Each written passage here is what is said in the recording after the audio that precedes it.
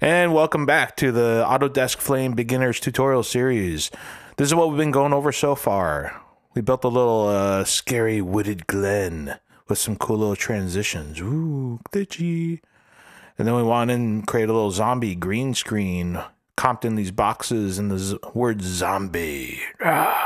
Made a nice little transition, glitchy transition. Made another glitchy transition with this little tracked in CG and a little guy back here. That's just part of the footage though. Went through and did a little color grading and stuff. We'll do another pass of final grading in a little while. And right now we are going to take this little guy that we comped in. We got this cool little guy. We're going to cut this up to the beat of the music. And then make a little jump scare with him and towards the end of that little section. But first, to get started, we're going to take this transition and place him. But before we do that, go on over to my Patreon account and check that out. There's going to be some custom content for you guys. If you guys want to go ahead and give me a little support there, that'd be awesome. So first off, we're going to do the letter Q to add a track. I'm going to scoot this on back here. We'll grab this transition. We'll slide them on up here and kind of see what that is looking like. Oh yeah, cool. It's going to be really cool with some nice sound design. Okay, let's kind of see something here. So this isn't rendered. So a little trick that I do to be able to just kind of get some real-time playback is turn off all my tracks. You're not going to be able to hear this because of the YouTube Nazis, but I will be able to hear it. And you can play it back in your timeline. If you go back to one of the other tutorials, one of the beginning tutorials, you'll be able to download this music bed and sound effects. And then you can actually see what the timing is and stuff yourself. So we got those big old drum hits. So it's dun, dun, dun. We're going to just hit some of those. So let's just drop a couple markers here. So we're going to hit this one right here, drop a marker with a little backslash.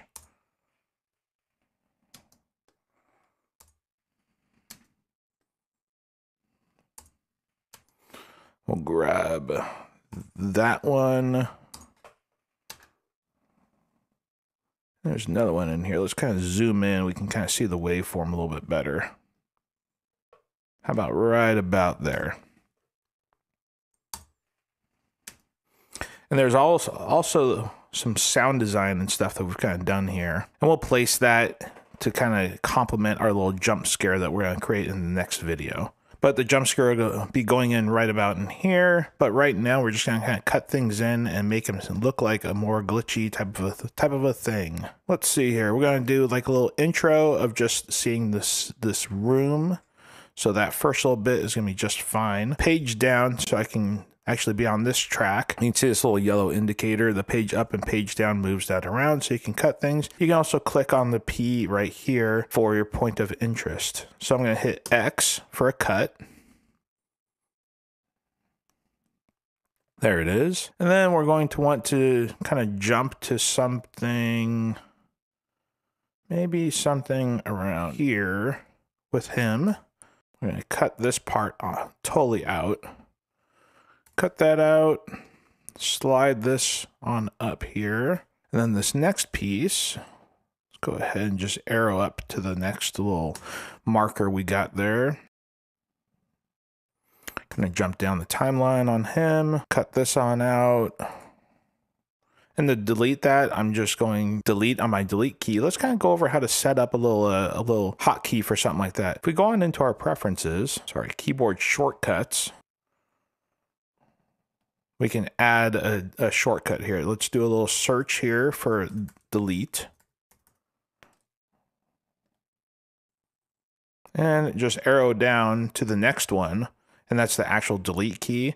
This one's already been created, but what you do is we'll just clear that on out and we'll kind of show you how to do this. So you just click on this, you click on the delete key where you want to apply it. You hit set, say confirm. Shortcut you're about to, so this is just saying that that shortcut is actually being used in other instances throughout Flame. So I'm just going to keep those other instances and then I'm going to hit save and then confirm on that and then close. That's how you kind of create like a little shortcut on your Shortcuts. Shortcut on your shortcuts. Yep, that's how it is. So now we're going to cut right here. Something like this. We're just going to take a couple frames out because we just have a little bit more of this shot left. I'll be doing some of these same transitions here to kind of get the little jumps going on, making that look a little bit more smooth. So to play that back, we'll do a little render here.